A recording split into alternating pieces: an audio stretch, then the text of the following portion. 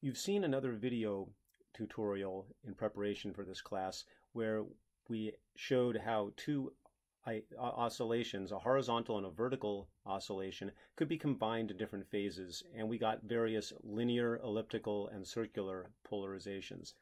That video suggests that the natural polarization states are horizontal and vertical, but actually there are three different equally important polarization basis states, and this video is going to talk to you about all three of them, how to represent them with complex numbers, and why they're equally important. So the first one is one that you just saw in that video. We can talk about it this way. We can say that there is a horizontal linear oscillation. I'll mark it this way to suggest that the electric field is oscillating back and forth like this in time. We can name this state. Let's call it the horizontal polarization state, and we'll write out some math for it in a second.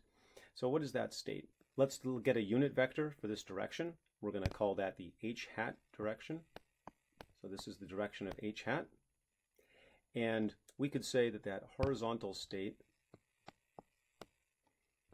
is given by the following expression. It oscillates in time, so let's write cosine of omega t for that. And then it points in the h hat direction, so we'll write h hat up there. And I'm going to draw a little red dot at the tip of this arrow here, next to the h, to indicate that at time 0, that's where this state is pointing. It's at its maximum extension, pointing in the plus h hat direction. We also saw vertical oscillations in the video. Do exactly the same thing. We draw sort of oscillation like this. Its time 0 value, I'll draw a red dot up here to say that's where it is when you plug in t equals 0 to the mathematical expression. We'll call that the vertical state, and the vertical state's mathematical representation will be pretty similar. It also varies in time at cosine of omega t, and it points in the upward and downward direction, so we're going to define another unit vector called v hat for vertical, and that's what we'll write in here. So here's our first of the three important polarization basis states, the horizontal and vertical states.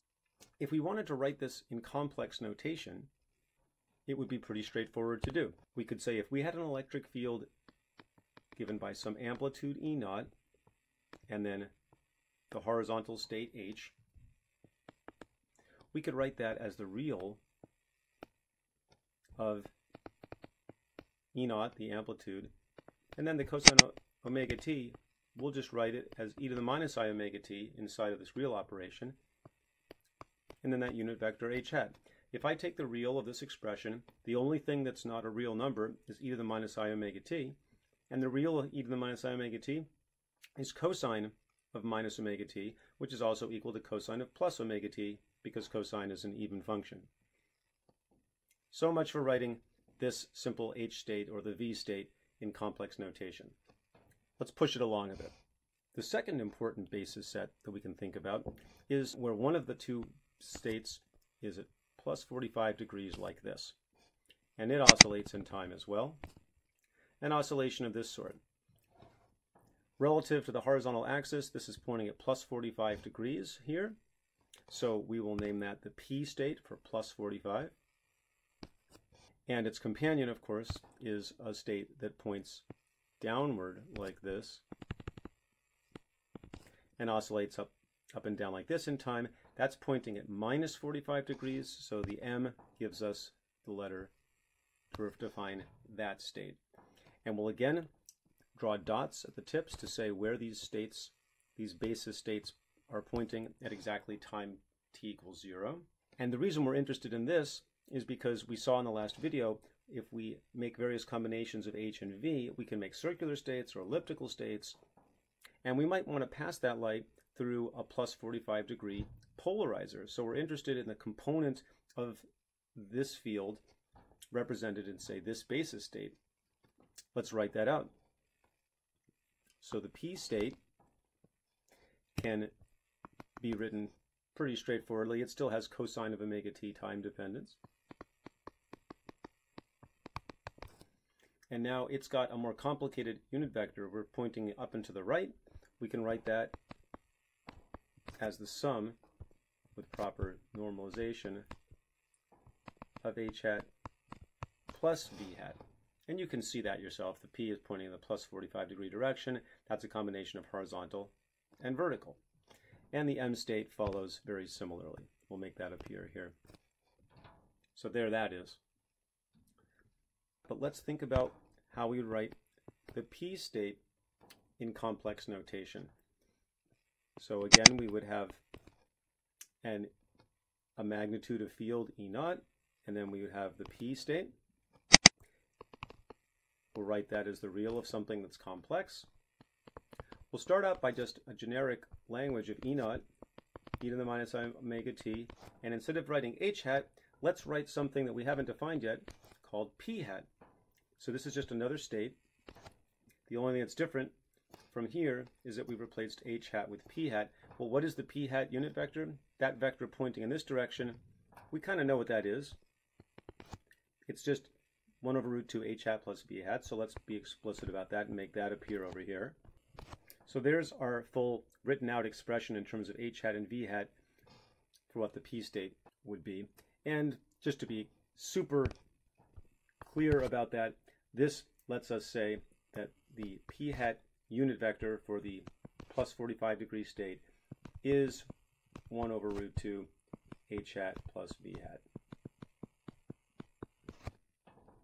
If that's all we were doing, it wouldn't be that exciting.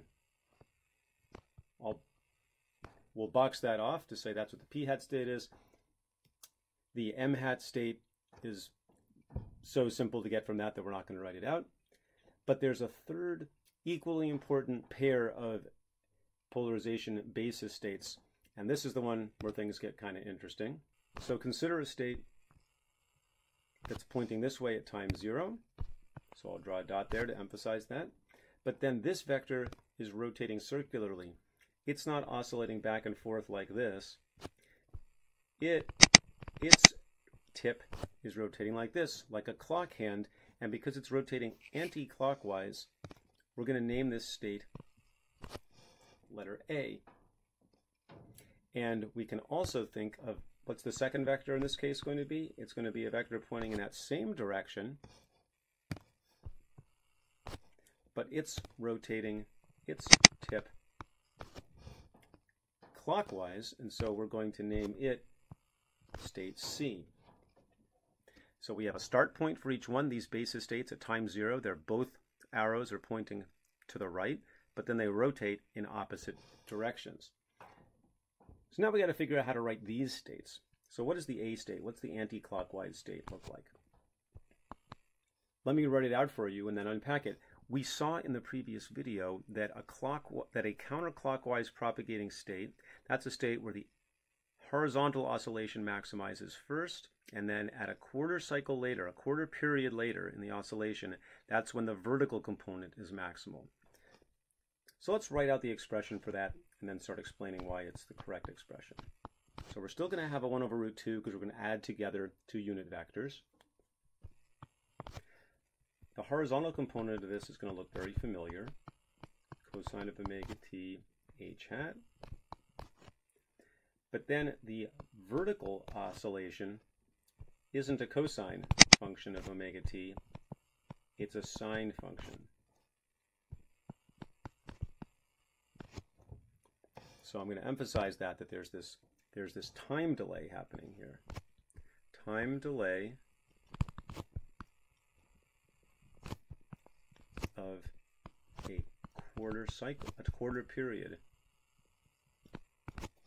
So the horizontal oscillation maximizes, a quarter period later, the vertical oscillation maximizes. And a very similar expression is going to be for the counterclockwise state. It's also going to have the same prefactor.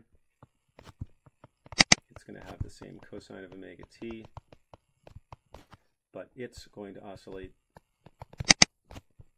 its vertical component differently.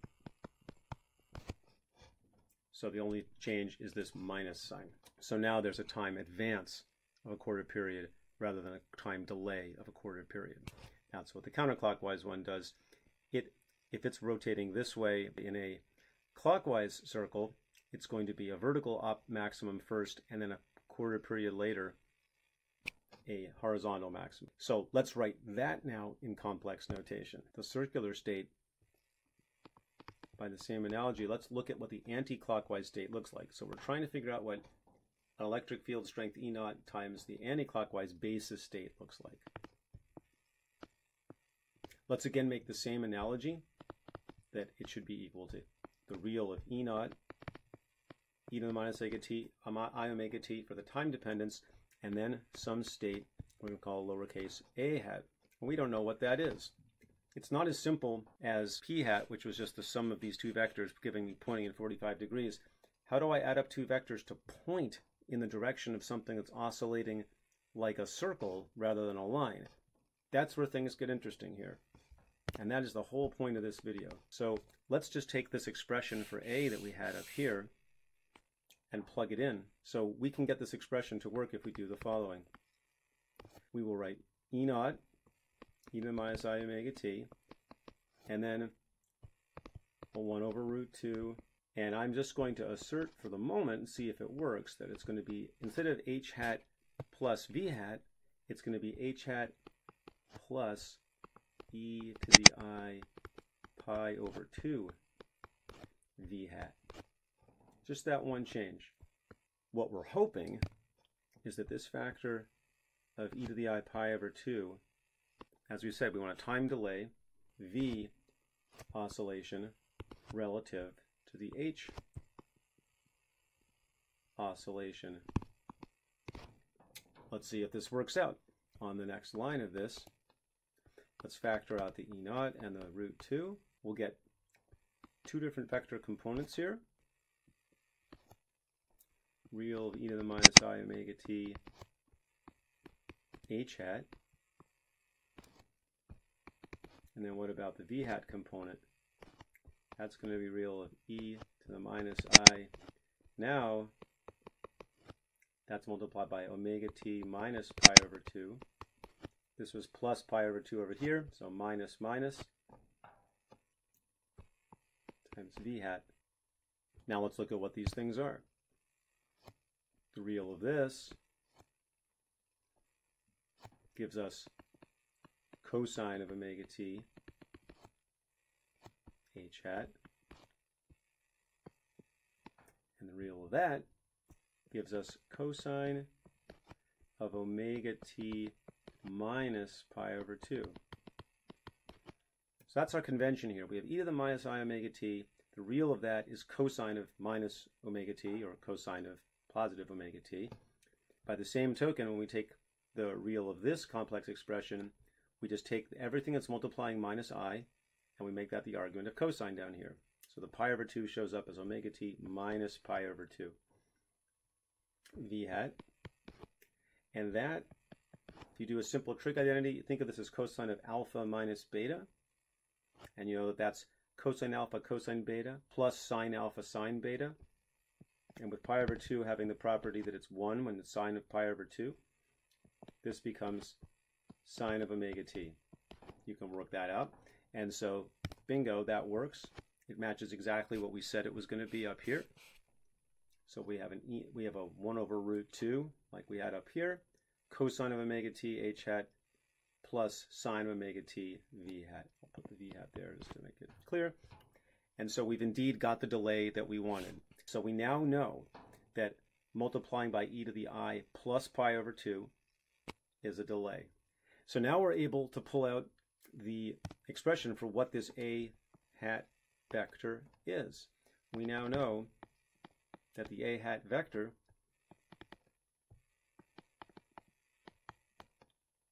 equals exactly this thing we stuck in here. It's 1 over root 2 h hat plus e to the I pi over 2 v hat. Now e to the I pi over 2, if you remember, is just equal to I.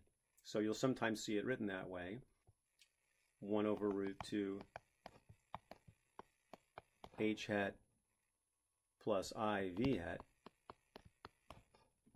And by a similar analysis, the clockwise unit vector c hat is 1 over root 2 h hat minus iv hat. So we've got a basis set here that's circular in terms of the h and v vectors. Now what's really interesting that we'll wrap up with is that these are complex vectors. It's kind of a weird thing that they're the sum of two unit vectors with an imaginary number in between the two of them. And this sort of expression is only meaningful in the context of time oscillation. I'm going to write that down for you. In the next video, we're going to show, instead of just how to write the P, M, A, and C unit vectors, basis vectors in terms of H and V, we want to do the opposite. We want to show that it's just as easy and just as natural to express the HV vectors in terms of circular states. And that'll be a follow-on to this video.